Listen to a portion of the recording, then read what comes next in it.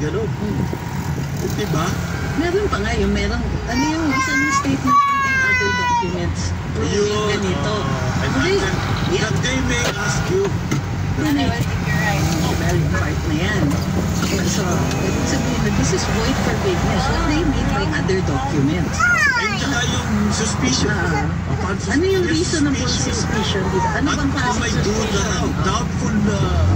Kasi may standard ng reasonable suspicion. Pero, yung, for example, yun nga, matanong ka, o sige, magkano po ang dala ninyo? Standard question ito, by the way. Ay, hindi ka pwede. ₱2 po. Eh, siyempre, i-offload ka. Hindi yung discriminatory. Kasi kahit sabihin mo bang may sasalo sa'yo sa airport doon, hindi yan, kaduda-duda pa rin yan. Na magta-travel ka nang wala kang dalang pera. The presumption, if you're on a tourist visa, is you're going to go. Ngayon, kung meron, sabihin mo, wala akong cash, pero 10 po credit card. Meron kang laban. Patayin ng credit cards. Yun pala yung other documents. Yung magandang punto to si Ronald. Kaya ang problema daw, pagka dala mo lahat ng dokumento mo, pwede sabihin na BI, ba't mo dala lahat siya? Mag-a-apply ka. Ayun, no, tama yan si Ronald. Correct. Saan ka naman lugar? Eh, di ba nga yung... Dali mo lahat yung dokumento. Nagdadala na pala yun.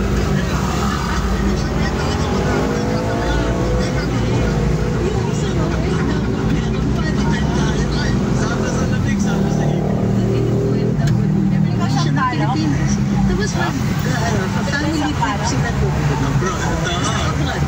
Meron mga tourist sila. Sabihan siya ng ayaw, bakit ka OFW ka pala, hindi ka pwedeng umalis. Parang gano'n. Bakit ka aalis? Paano namin alam kung hindi ka mag-apply ko? Wait, what? Okay, number 1, wala kang rule that says naka-OFW ka, umuwi ka dito, hindi ka pwedeng mag-turista sa ibang bansa. Ano, di ba?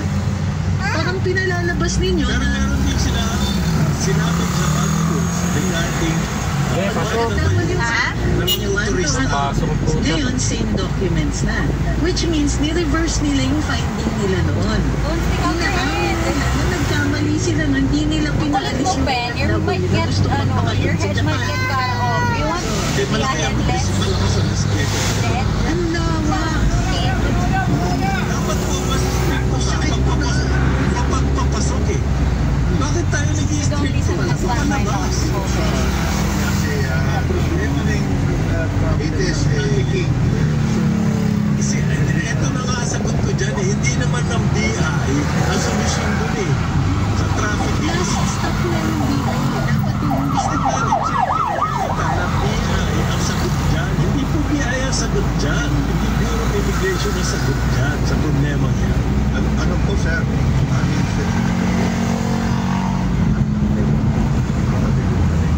Ngayon, hindi ko tanong sa kahit salanan.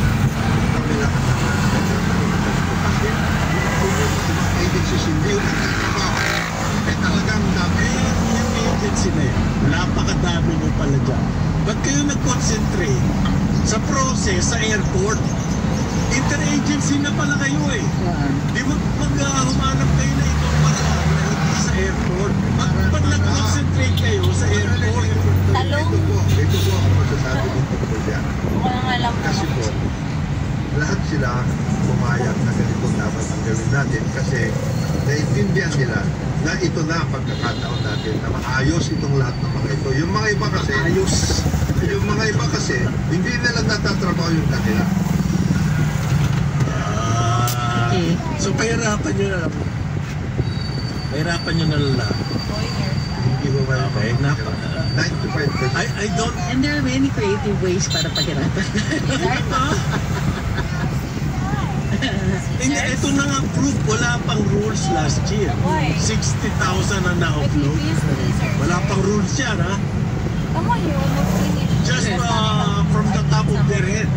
Based on experience. Paano naman yan? Uy, nag-divisoria ako. May guidelines po doon. Nag-divisoria ako ng isang araw. Yung presyo ng sibuyas. Gan. Originally, the week before that, nag-divisoria ako sa 50. More cheesy? Sabi ko, okay pa naman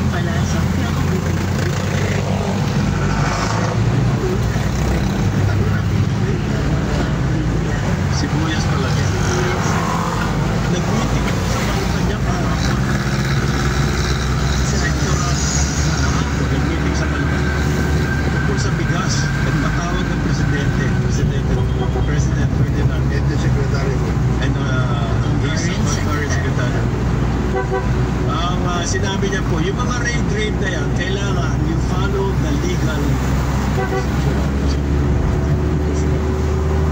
measures po ang kailangan. Okay?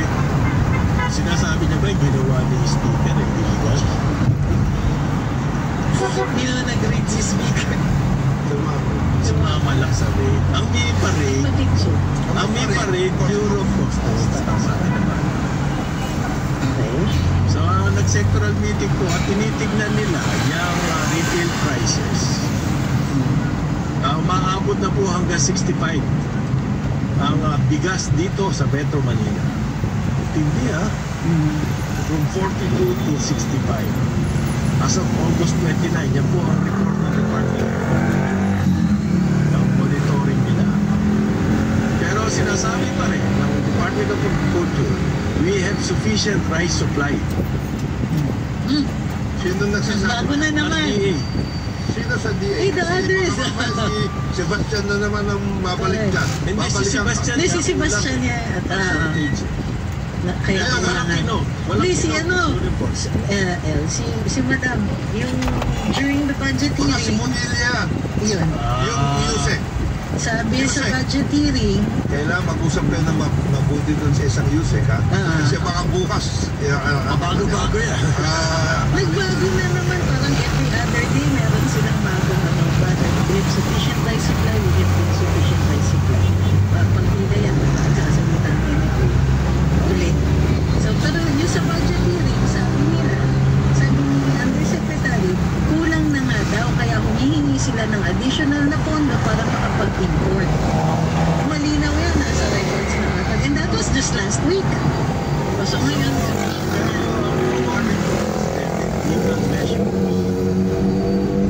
Tapos, nagpa-press briefing si Customs Commissioner Bienvenido Rubio. Ang sabi daw po ng Presidente, intensify the drive against borders and smugglers. Meron bang power ang Bureau of Customs when it comes to boarding? They have powers over yan na. Yung mga nag-import, nag-beginning import permit, they don't know nag-import na import na amount, etc. Kasi may mga records naman sila, sa totoo lang. Yung mga lahat ng mga yan, may mga records. They know kung sino nag-import. They know where the warehouses are. So, ang gagawin na po ng Customs pa rin yun. Ito na. So, ipavalidate po na daw yung lahat ng warehouse na merong imported rice. Yes. Pagkatapos nilang ma-validate, mag-i-issue ng letter of authority to conduct inspection of the warehouse. Para ma-validate, para daw malaman nila kung ba yan ang duty services. standard yan, Kung standard kasi yan. nasa warehouse, ma-validate nila, imported ba yan? Everything okay. Ikaw, kandidato ka na.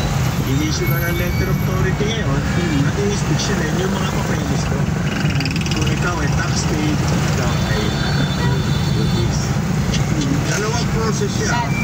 Dalawang process. Sarap! Maglagay na rin ng task force para sa atin sa bigas para identify kung sino yung mga nabibigyan ninyo ng authority, hindi yung sino-sino lang. Baka may magbigay dyan ng fake original na custom siya. Letter of authority to inspect. Alam ba na nila kung sino yung mga nag-import? Kasi meron silang import na supposed to be import papers. Ngayon, alam nila yung mga warehouses niya. Okay. Ngayon, ang hindi nila alam yung mga nag-dismantle. Kasi ang balita, sasasinabon yung bills. Sinabi ko na, your days are numbered sa SONA. Diba? Ilang numbers naman. Sinabi na your days Yung mga are smugglers numbered, and mga all that. smuggler. Wala kayong ginagawa. Sasabi na ng Presidente ito. So ngayon, merong media push na pabanguhin ang Bureau. Okay. Yun eh, ano pala? Yun eh, yun ang dinig-dinig natin nasa hangin. Mahina yung Yung inyong mga nagkasabi na. intelligence. Mahina yung inyong intelligence work. Mahina lang. Ganon. Mahina rin yung inyong monitoring. Okay. Kung nasaan yung mga bigas na yan, ano ba yan? Transfer ba yung mga yan? Ito ang nasusunod yung by intensified rate to suspected. Ang in the final Mga analysis, picture ng mga mana ka in the final analysis, para mawala yung mga ganyan na mga problem, i-intensify natin ang production. Yan ang pinakamatindi. Correct. But it still doesn't Kasi ano na yan eh, kung malakas ang dating at nakabit at bibili ng gobyerno o kaya hahawakan ng gobyerno yung production na yan, na sinasabi natin meron tayong record harvest, hindi sila masyadong ganyan. Ang problema nga, nasan yung record harvest? Hindi nga, ang sabi ng ni BBM, yung sinabi niya 20 pesos per kilo ng bigas, mathematical computation, hindi niya basta sinabi yun. Hindi from out of the blue sinabi yan. Ngayon, binaparatan siya dyan. Ganito po yan eh, yung ating system, yung kapag mag-switch lang tayo sa hybrid, easily matutuwa ng ating harvest. Ano ang ating harvest ngayon? 3 tons per hectare. Eh samantala ko sa hybrid, magsi-6 yan, minimum. 6 to 8 na yan. Minimum yan, double. Eh mag-i-export na po tayo ng bigas pag ano. Kaya kung magagawa natin yan, maka-switch tayo sa hybrid.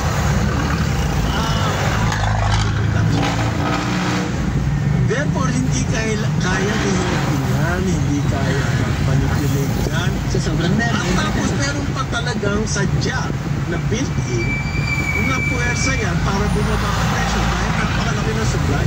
Yun po yung mathematics na sinasabi niya 20 pesos per kilo. Kailangan mag-increase mag-double ang production which is possible. Yan rin yung seed, Sila yung mga nagiging fertilizer, kumuha na ni Ate Ed. Hoard. Ang hoarding nyo dapat ay inyong mga sarili. Para yung hoarding ninyo ay may Hindi nga Sir, ako siya po, pinabigay hindi pa rin katulad dati. yung mga seeds. Yun lang kasi nasabi ko. Unang-unang Ilang kita bags natin. yung 800,000 May nahuli na Seeds po. at saka fertilizer na Malaki na dapat din yung ano, ibibigay eh. ng tama sa mga hindi niya binibigay. Tapos, pinapayagan niya yung magkaroon ng mga conversion ng mga rice stocks. Sobrang naman po si Maxi. Palitan na raw natin yung presidente. Saan kayo nakakita? Daig pa daw natin ang presidente. Utak ng presidente. Dito na rin sinabi yan. Don't tell him. Kala niya, ano yan?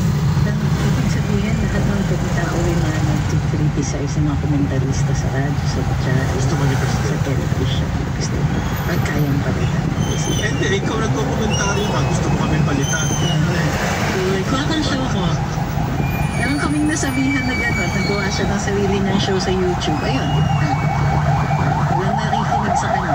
Ngayon, sasabihin mo na masusunod ka kami sa presidente, i-criticize mo kami. And yet, nandito ka.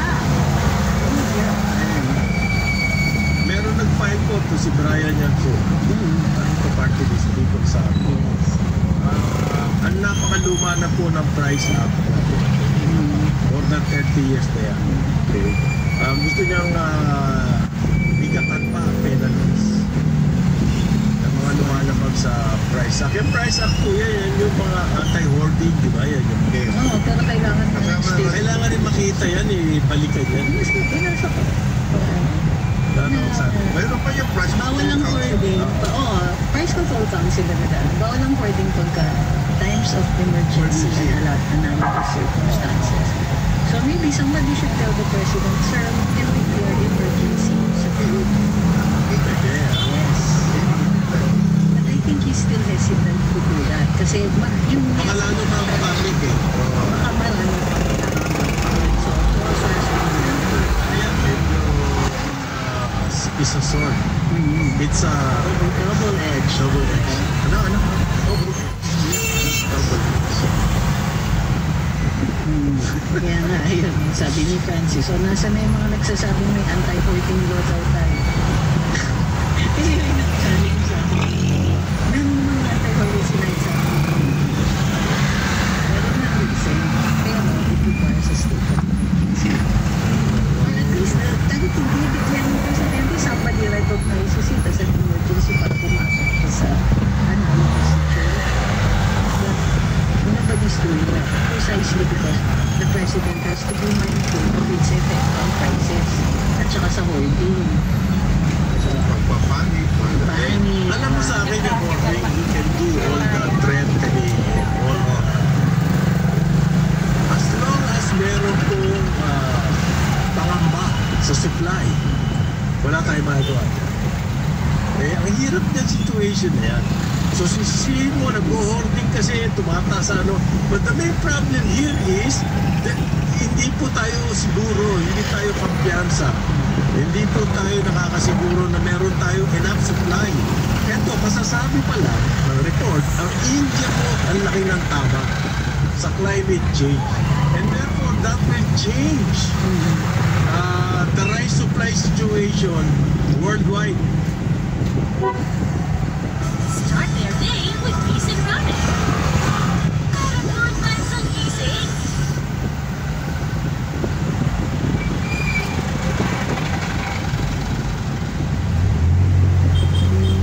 Yan po ang sinasabi ngayon ng mga balita. Ang India, isa sa mga biggest suppliers ng rice. So ang situation ngayon sa mundo talaga, ang supply po ng grain o ng bigas in particular, tawag ito, muro, shrinking.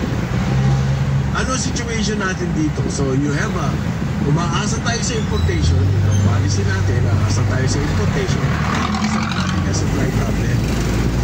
Eh, sumisikip na po ang world supply of rice. Problema tayo. China is buying up everything. Masosolve ba natin to by creating laws and hoarding? When all you have Your apostles raiding all these warehouses and Senate investigation. And by the way, Hindi it's po not natin masosolve yan It's dyan. not even actually a raid.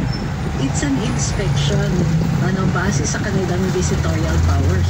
And if hindi mo mapakita yung evidence ng legality ng court, you have 1 week or more to produce that.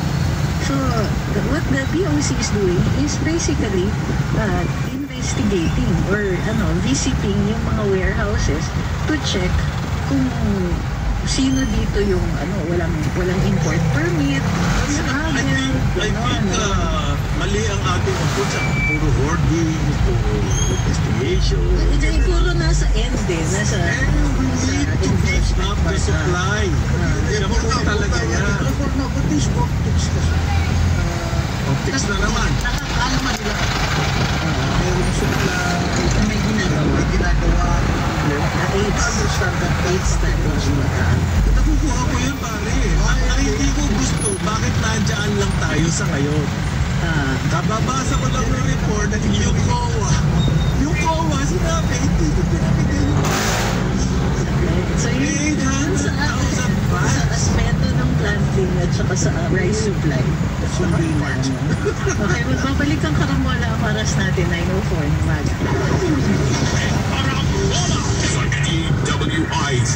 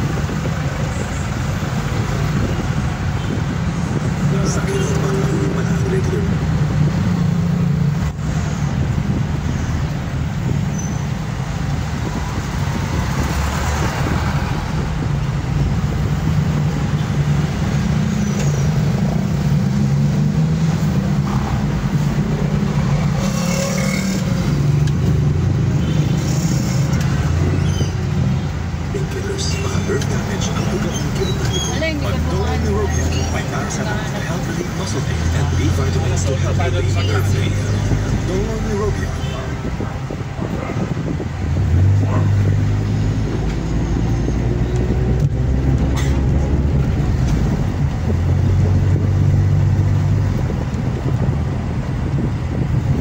Spaghetti na may halong taba, may halong utak, may halong laman ng baka. Yan nga po ang tinda ni Kuya Ron. At ang isa pang kakaiba dito, nilalagyan ng itlog na maalat. Tama po ang inyong narinig mga Noy. Yan nga po yung kakaiba dito na kainan na nasa likod natin ng Kuya Ron Pares. Aalamin natin kung ano nga ba ang lasa.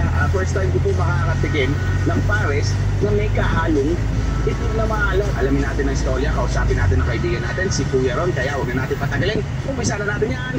Puti Pares na itlog na maalat.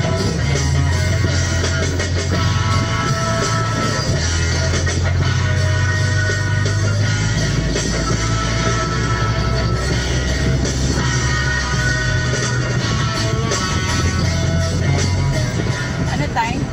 Kuya Ron, magandang buhay sa'yo at talaga nga naman maganda ang naging buhay, no? Kuya Ron Pares, kailan mo inumpisahan yan? ng Pagtitinda. ako ng pandemic po. Siguro. Pero hindi na ako dire-diretso po. Nagtitinda ko kasi putol-putol. Putol-putol. Ako kasi gusto ko na papunta. Tataboy po ako. Tinataboy po ako. Ibig sabihin, hindi umpisa mo ito parang card lang ba? Tinataboy-taboy ka ako sa pagpupunta. At ngayon, ito nakapwesto ka na. Ang laki ng pwesto. Pero itong pwesto mo ngayon na sa araw-araw, sabihin na natin, ang average, ilan kilong niluluto mo nito? Sa Bagnet sir, may 100 kilos. 100 kilo? Araw-araw po. Then bukod pa po yung sundip. Then minsan talaga nagsasakot din po ako ng bulaklak kasi nauubusan ako ng batok. Ng pangkulit. 100 kilos yung Bagnet. Yes sir. Wow! Ito, nagbubukas ka 24 hours. Apo, 24 hours po. Paano naman nakakain 24 hours? May kapalitan ka Ako kailangan talagang may kapalitan kung di po ko.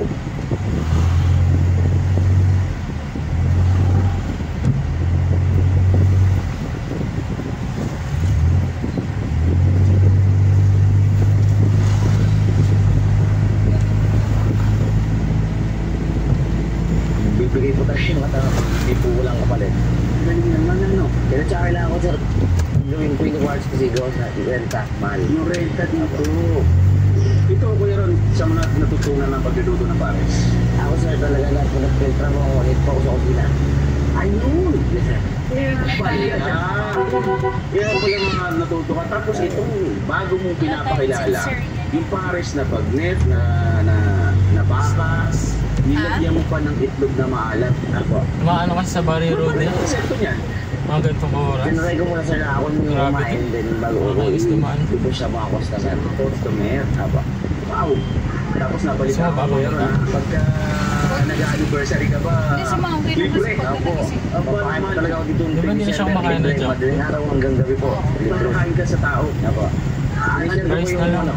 Yung blessing na natanggap ko. Junk food. Pinapalik ko sa ano. Parang binapalit mo sa tao, no?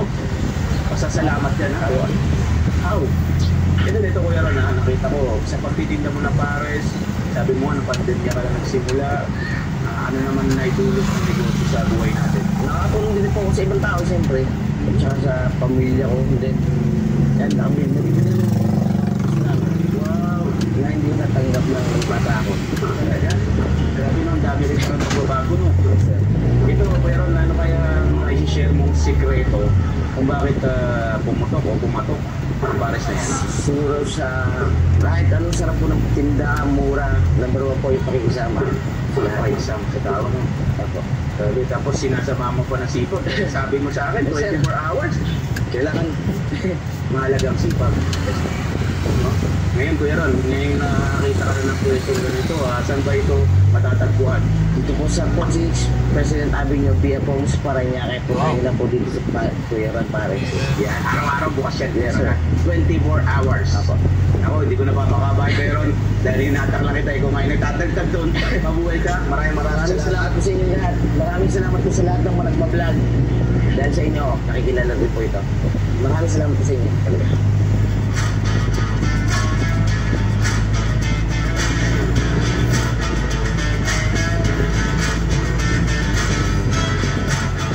Kanin.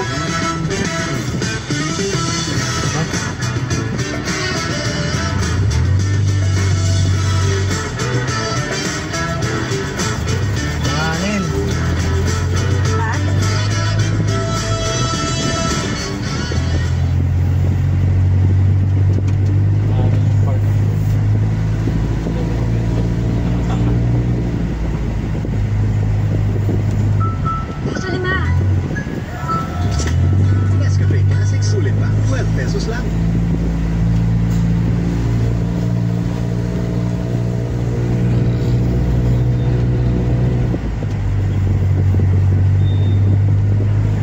Kuya Ron Pares, kasama natin syempre sa episode na ito, kakain Pinoy Foodie. You know? Oh, hello there. Yan, ito yung sabi mo, Pinoy, ano to ito yung pambansang ano, no? Pambansang street food ng Pilipinas. Totoo, no? Nagkalat nga naman na kasi. Ito, yung ganito. Yan, no? Tignan mo, Kuya Ron Pares. Kuya Ron Pares. Ang kakaiba dito, Pinoy, at sa mga Noy Tips natin at kakain